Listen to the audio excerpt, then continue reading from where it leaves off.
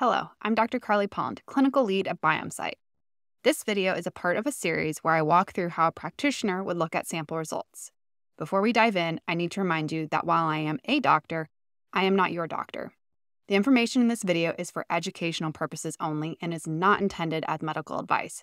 Please speak to your healthcare provider before making any changes to your healthcare. In this video, we will explore an overview of the microbiome and how to modulate the microbiome. So our gut contains over 100 trillion microbes that we are learning more and more about every day. So we still have a lot to learn about our microbiome, but each new research study tells us that our microbiome is really critical to our health. So the microbiome, as we know so far, modulates the immune system, so protecting against allergies and helping us defend against viruses and other pathogens.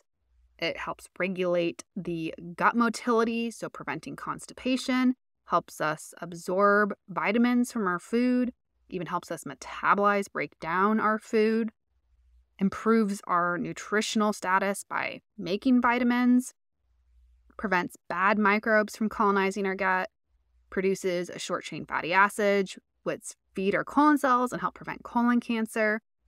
Our microbiome also impacts our metabolism, which helps balance blood sugar, improves insulin sensitivity, and impacts our weight. It also impacts our mood and impacts inflammation throughout our body. And there is a lot more that our microbiome does that we continue to learn about every day. So research is connecting our microbiome to the development of all sorts of diseases, from Alzheimer's to endometriosis, from anxiety to diabetes, from obesity to inflammatory bowel disease.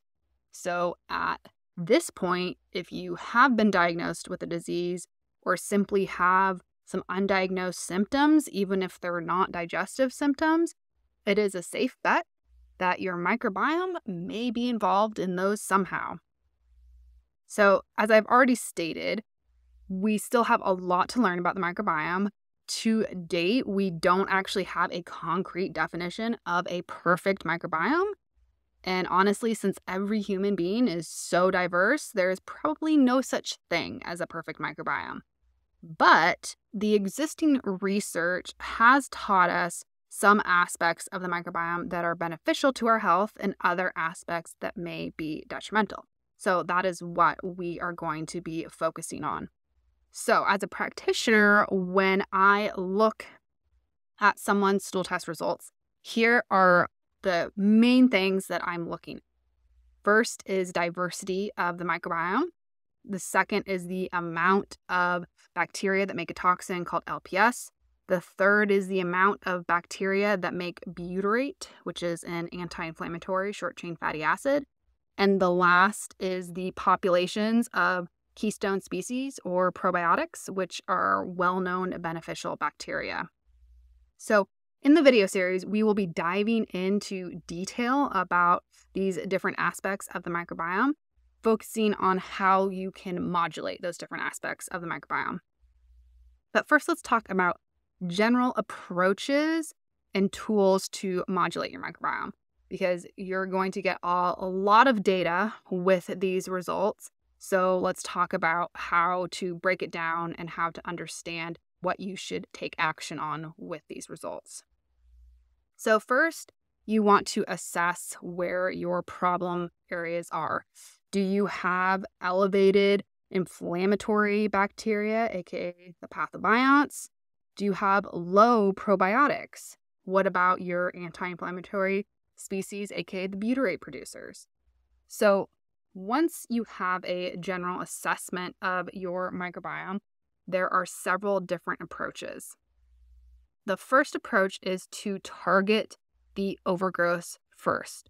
So you'd focus on modulating the pathobionts or any elevated commensals. After those are lower, you would then focus on supporting your beneficial bacteria, the butyrate producers, and probiotics. So this approach utilizes antimicrobial therapies such as specific herbs.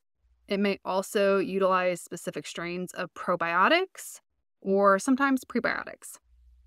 The second approach is to focus on the beneficial bacteria only even if you have overgrowth. So the idea here is that when the beneficial bacteria are healthy and supported, they create an environment that is inhospitable to the pathobions or opportunistic bacteria. So by supporting the good stuff will take care of the bad stuff for you, to put it simply. So the second approach, the tools you're going to focus on will be nutrition, prebiotics, and some targeted probiotics. So let's talk about some pros and cons about these two different approaches. So directly targeting overgrowths can yield quicker results, but there can be more side effects, or you can modulate the microbiome in negative ways. So this approach is best done under the supervision of a clinician. Focusing on the beneficial species generally has less side effects. You're using safer tools, but it may take longer to get results.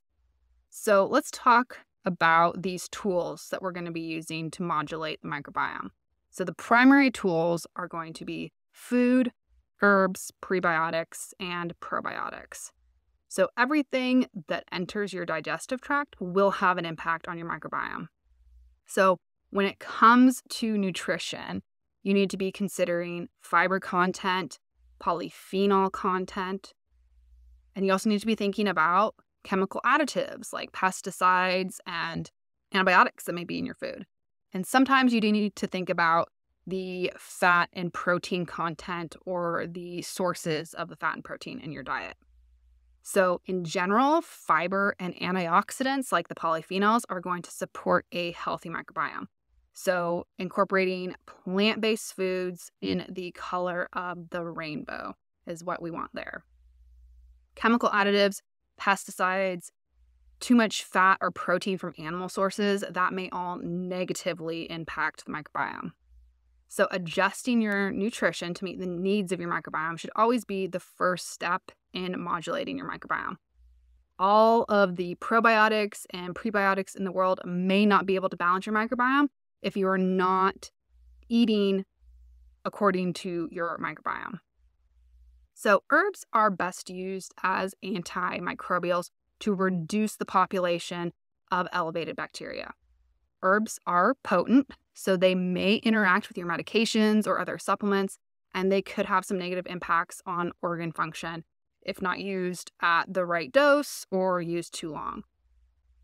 The other aspect to herbs is that if you use them for too long, they can also negatively impact beneficial species in your gut.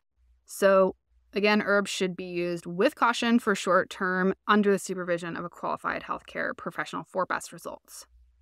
So prebiotics are gut bacteria food, essentially. They are primarily used to boost the levels of bacteria. So they are best used to support your probiotic bacteria and your butyrate producers. Now, there are many types of different prebiotics, and not all of them are equal. So you really need to customize your prebiotics to your specific microbiome. And I would recommend using one at a time in the beginning and not a blend, so you can see exactly how your microbiome is responding to these individual prebiotics. So certain foods are natural sources of the prebiotics, but supplements allow you to get a much higher dose of prebiotics that can be typically found in food. Probiotic supplements can also be helpful to modulate the microbiome, but there are important considerations and limitations to probiotics. First, a probiotic supplement only contains species that tolerate oxygen. Much of the microbiome does not tolerate oxygen. So standard probiotics only contain lactobacillus and bifidobacterium species, which make up less than 5% of the microbiome. The other aspect is that probiotics do not colonize the gut. Research shows that they may hang out for 2 weeks in your gut, but they do not colonize. While they're there, the probiotics can have beneficial impacts on the host, like modulating the immune system, and they can also interact with the resident microbiome with some beneficial outcomes. But that is assuming the probiotics survive the trip from where they were made to your large intestine. Many probiotics actually contain dead bacteria by the time you swallow the pill, Or even if they are alive in the pill, your stomach acid and bile may kill them in transit to the large intestine. So while probiotics can be beneficial, we need to think about quality of the supplement, and also we need to pick the exact strain to mix well with your resident microbiome. Probiotics can be used to address overgrowths, but they are generally not as effective as herbs. Probiotics can also boost beneficial bacteria, but again, they are generally not as effective as nutrition or prebiotics. So, to modulate your microbiome, first start with adjusting your diet. If you have overgrowths, consider using herbs or focus on your beneficial bacteria using prebiotics. And then use targeted probiotics in addition to diet, herbs, and prebiotics if desired.